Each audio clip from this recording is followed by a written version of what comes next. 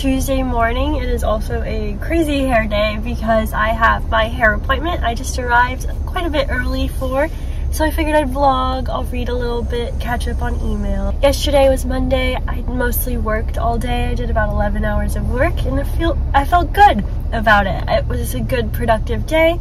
This morning I woke up a little earlier and I got 12 orders packed and they're dropped off at USPS, so I'm excited for that. I'm feeling good about this week. I hope that continues. I have a lot of fun things coming up this week between book clubs and meetup, hair appointment. After my hair appointment, I'm hoping to film a bunch of other videos that I've been meaning to do because my hair will actually look nice. I also want to finish more orders, finish a book that I'm reading. On audio, on my way to my hair appointment, I started The Do-Over by Suzanne Park, and that's really cute so far. Basically, it's this girl who graduated college 10 years ago. She applied for a job, and at the job, they told her she did not qualify because the college she went to says she never graduated. So she's going there to figure that out, and she finds out that she never graduated. That one's pretty good so far. Like I said, it's cute. It's a find yourself type of book, and I'm really enjoying that. I'm also reading 2 other romance type books, so I think I'm getting a little burnt out from romance, but I'm reading Practice Makes Perfect by Sarah Adams and Famous for a Living by Melissa Ferguson, which is published today. So if you're watching this, it is out now. Both are cute, both are sweet. I think I'm ready for a thriller. I'm very much a mood reader. I'll read 5 to 6 books at a time, so I'm a mess when it comes to reading. But I'm hoping to finish both of those this week, particularly Famous for a Living, hopefully today, because it's published today and I'd like to have the review out on pub day. Basically, it's influencers who are famous for a living and there's romance, and I don't want to give too much of that away. For Practice Makes Perfect by Sarah Adams, it is the companion book for When in Rome by Sarah Adams. You do not have to read them in order. They do a good job at being standalones, but they're also cute in order because you see more of the characters from When in Rome in Practice Makes Perfect. But like I said, they're romance, so they're pretty predictable either way. Practice Makes Perfect, you have the sister of a character from the first one and a bodyguard character from the first one, When in Rome, and practice dating so that the sister who owns a flower shop can practice dating because she hasn't ever. You know where that goes, fake dating, there you go. Oh, this was so good.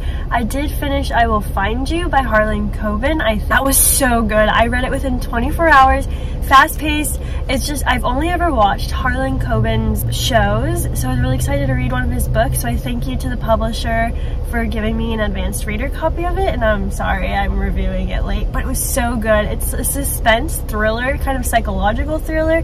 Essentially, this guy, you start right off the bat in the middle of it. He's been in jail for 5 years and his son is dead, but he didn't kill his son. However, he's been convicted for the murder of his son, and then he gets a guest for the first time in 5 years at the prison, and the guest kind of says, like, I don't think you did this, and I'm not going to give too much away from there, but it was so good. I highly recommend it. I'm going to be picking up more of Harlan Coben's books. I totally butchered the name and everything on this, so just refer to the picture that I have posted because that will say it. I'm gonna go get my hair done and I'm so excited for it. I only get it done every few months. I know, so it used to be, this is gonna look messy guys, but it used to be all blonde. I used to be outside a lot. I was a swim instructor, so it would naturally be really blonde. And then I started Grace by Shan and I don't work outside anymore, so it gets pretty brown. So I started getting it done blonde for my wedding and I just really liked it, so I'm gonna keep doing that. I leave for Greece soon and I would like to have the blonde hair for Greece. That's what I'm doing. I try not to get it done too often because I trim my hair every 6 weeks. I don't do heat on it. I'm very protective of my hair. I have noticed a change in my self-esteem. I'm not someone who wears jewelry. I hardly ever wear my wedding ring. I don't have my ears pierced. I rarely wear makeup. I have always felt like comfortable with that, but as soon as I had my hair done, I felt my self-esteem kind of skyrocket, and I know that's so silly. I know my hair has nothing to do with who I am or how people think of me, but I felt better. And it's so silly, but I think a lot of you guys can relate to that, and it just feels good. So that's what I'm doing. I'm getting my hair done today, and I can't wait for it. And I'll see you guys soon. I'll keep you updated. Got a lot going on this week. I'm so excited. Again, I always use the word so and excited a lot. I'm gonna try and work on that for this vlog this week. Happy Wednesday. My hair is done. She straightened it for me. It's a little bit lighter with still like the brownish on top. I just don't want to be full blonde, or like platinum blonde, I guess is the word. Not what I want right now. Like I said earlier, I've never really done my hair before. I've only ever gone to Madison, and she does a good job. And I got a trim. Usually I cut it myself. It's nice to have an even trim. Usually you can't tell because I have curly hair. If it's uneven, no one notices because the curls are all uneven and they're all the curls have minds of their own. But when it's straight, it looks good. It's nice and even thanks to Madison. Well, like I said, it's Wednesday. Today was a big work day for me. I got out a bunch of orders. I helped make some sleeves. I'm getting ready, meeting with one of my sewers on Friday, and I'm going out of town this weekend. Lots of social events coming up, so I've tried to do like 10 to 12 hour days on Monday and Wednesday this week, as I have social events on certain days. But with lots of works means lots of audiobooks. I did on Monday finish a few audiobooks. Pulling up my Goodreads. I can't keep up sometimes. If you're new here, I do a lot of audiobooks. I have over 100 books for the year, but I do a lot of audiobooks. That's not just sitting down and pure reading time, because there's just not enough time for me to do that with running, working, and I'm also trying to write a book. I don't know if I'll ever publish it, but I just want to be able to write a book and know that I did it at least once in my life, whether or not it is shared with the world. Anyways, so I have a lot going on. And I also travel a lot with the company EF Ultimate Break, which you guys have seen some of my videos on. If you're watching this and you're interested in traveling with EF Ultimate Break, there is a discount code below. They're a travel company that ranges for ages 18 to 35, and it's just a fun way to travel. They have good prices. Their trips include flights, hotels, tour directors, transportation, most things, and they go all around the world. So I have an EF trip coming up in a few weeks. I'm going to Greece, and I'm very excited for that. To the book. On Monday, now that I have my Goodreads open, I read Inheritance, a Memoir of Genealogy, Paternity, and Love by Danny Shapiro, which was recommended by my aunt, and it was really good. It's a memoir. I don't typically star review memoirs. It feels a little wrong to me. Like, this is someone's true life story. I don't like to star review it. She shares a lot about her journey of finding out that her dad's not her biological dad, and her parents weren't very open to that idea because of what happened during IVF. I'm not 100% sure on the terminology, but back in the day, her parents couldn't get pregnant, so they told her parents, like, look, we can mix his sperm with another person's sperm that's successful, and maybe that will give them a better rate, and I think a better chance at success. And she kind of thinks that her parents just wanted a kid so bad that they didn't realize what was really happening until later on. And then she shares her story of how she did reach out to her paternal father and what went on from there. And like I said, it was really good, very eye-opening. I didn't realize all these things happened back in the day, and I'm sure in some places they might still happen now, and it was just not something I had thought of as a thing that happened. I think I did talk about yesterday about I Will Find You by Harlan Coben, but that's this book, and it has been 2 days and I'm still loving it, so I highly recommend it.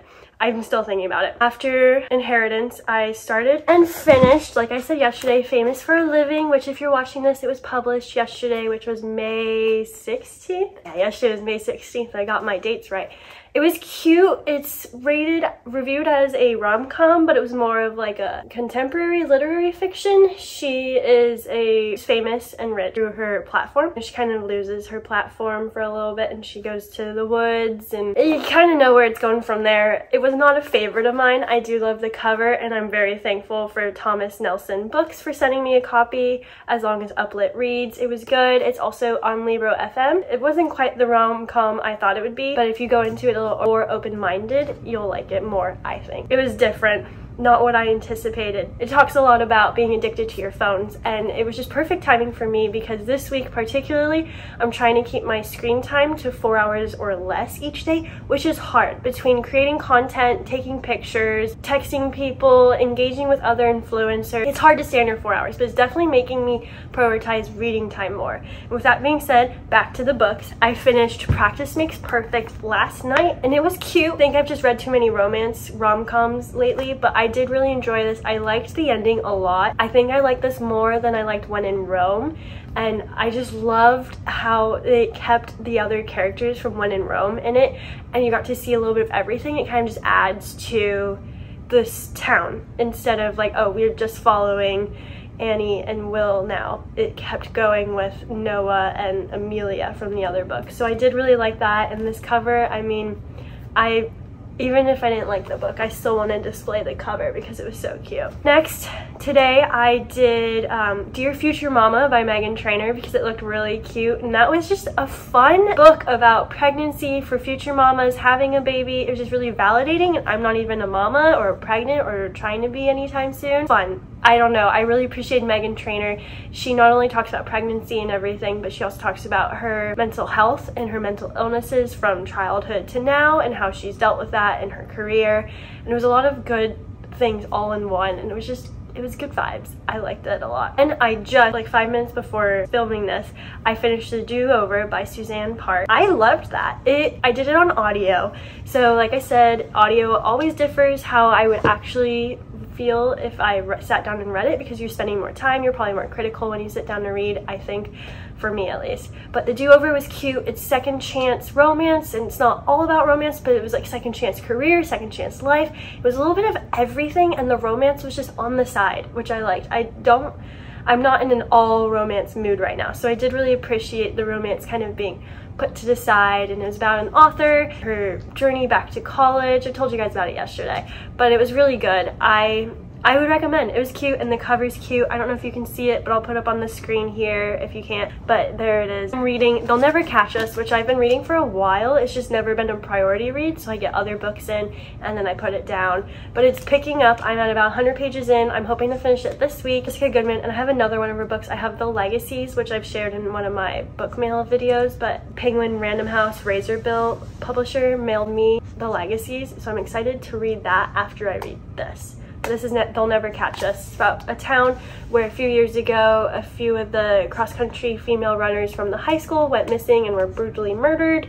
And now you're in the present day and you're seeing the girls on the team, and I'm kind of just waiting for things to be murderous, I guess. But I'm excited. I was a cross-country runner, so it's very nostalgic for me. I also unexpectedly just wanted a new Kindle read. I started For Found Dead by Natalie D. Richards, which I got through NetGalley. Thank you to the publisher. And I am flying through it. I'm 60% in. I started this morning. I have a goal to finish it tonight.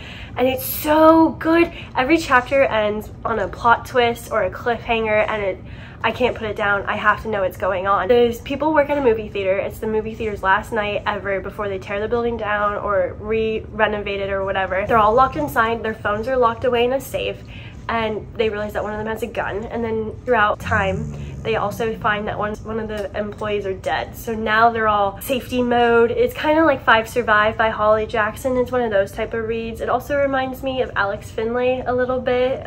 Just the suspense of it. They're stuck in a space and they're trying to stay alive, and all of these things are happening. It's really good. Anyways, tomorrow I'm really excited because I'm gonna take you guys with me to meet Christina, Lauren, both of them, at the Oxford Exchange in honor of their new book, The True Love Experiment. I'm really excited for that. I'm gonna be meeting up with a few girls from my in-person book club. Then I'm going to Orlando for a little bit this weekend, and then on Sunday I'm doing a meetup with friends at Tombolo Books. So that's just kind of what's coming up in this video. Other than that, lots of orders, running, and hopefully some writing every day. Alright, I just parked at the Oxford Exchange. So I did bring this copy of Love in Other Words just in case they have time to sign another one. I'm not sure, but we shall see. I'm just really excited. I've only been to a few in-person author events, so this is my fourth. This is my fourth, and I'm very excited to meet Christina and Lauren. I think it's Christina and Lo, maybe. I love them. I brought book sleeves for the book I'm gonna get, and then this one. I have this new bag that I got for my upcoming Greece trip. It's a backpack to a purse, and it's fashionable, I think it's fashionable. It's lightweight, and it's small, medium size, so it's not too big. Oh, I'm breaking out because I started using retinol, the CeraVe retinol resurfacing serum, and I can see a difference with like my acne scars and stuff, but definitely I'm getting the acne part. But they say that's how it is for the first 2 to 3 weeks, so hopefully that ends before I head to Greece in a week. let's go meet Christina and Lauren. So, Christina and Lauren is a combined pen name of long-term writing partners and best friends, Christina Hobbs and Laura Billings. Tonight we'll be celebrating their newest release, The True Love Experiment. Childhood, so that is so special to us. Hello, I am now driving home from the Christina Lauren event. It is almost 11 p.m., but it was so much fun. I got to meet so many new people, bookstagrammers, book lovers. It was priceless. It was so amazing. Oh my goodness. It was a long event. They spoke from about 6:30 to 8 p.m. It was a Q&A, so the Kristen Hamill, who's also an author, she does historical fiction. She asked them questions, then Christina and Lauren answered, and then the audience got to ask questions. I met a lot of people that I got to sit with. We took up the whole second row, but we got great seats. And then afterwards you go and you pick up, or we picked up our signed copy of The True Love Experiment, with their new release that the whole thing was about tonight. We got in line with our copy of The True Love Experiment to have it personalized by Christina and Lauren, as well as any other books that we had brought, which I didn't think of. I brought one other book, Love in Other Words, which is my favorite, but now I really wish I brought at least The Soulmate Equation as well, so that way the Soulmate Equation and The True Love Experiment matched. But I guess I'll just have to go and meet them again sometime. We got to talk to them a little bit. They personalized our book, and they said if you want posed photos, you have to wait until everyone's done getting the book signed. That's why it took so long. But thankfully, I was in good company with other bookstagrammers, and it was just so nice. I'm tired. I have an early morning tomorrow. They said it's almost 11 p.m. and tomorrow I'm waking up at 5 a.m. and head to Starbucks. Hopefully get there around 6:30. And I'm going to sit there for about 4 hours. I have a lot of computer work for Grace by Shan. I have the launch tomorrow, so I have to set up the website for the launch. I have, what I'm going for is to have a book done. That's the plan for tomorrow morning. I'll see you guys then, but just so you know, if there's an author in your town that you even kind of want to go and meet, I highly recommend doing it. I haven't done many of them. This was my 4th one, and I didn't start doing them until this past September, and all of them have just felt, I've just left feeling so good and welcomed and validated. Even just seeing other people who like to read or like the same authors as me, it's so nice. And I keep using the word so, but that's just because I don't quite know how to describe it all. It really is a one-of-a-kind experience and feeling, I don't know, just fangirling all the time. That's what I'm doing. I'm fangirling. Anyway, I'm almost home. I'll talk to you guys in the morning, probably once I'm at Starbucks. Sorry the lighting's bad, but I'm not turning on my car lighting while I drive home.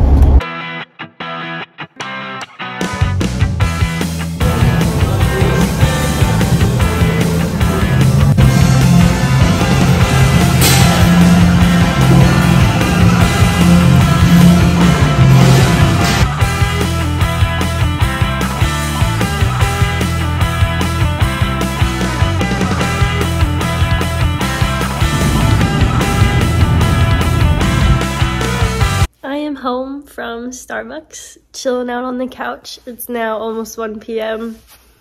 I